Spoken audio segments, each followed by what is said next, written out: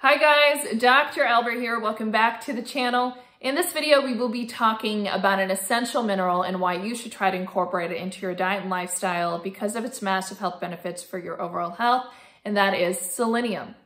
Now, not a lot of people have heard of selenium or its importance to our overall health, but believe it or not, selenium helps to lower heart disease. It helps to boost the immune system. It helps to lower free radicals in the body that cause a lot of damage to the body. It produces glutathione, which is this powerful antioxidant needed for optimal health.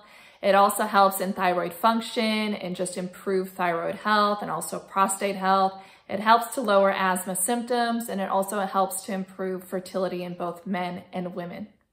Now, selenium is measured through a simple blood work that you can request from your provider, and a normal range is 70 nanograms per milliliter to 150 nanograms per milliliter.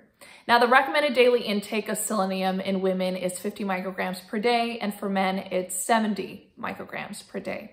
Now, a deficiency in selenium can produce a number of symptoms, including mental decline, fatigue, muscle weakness, hair loss, also infertility in both men and women.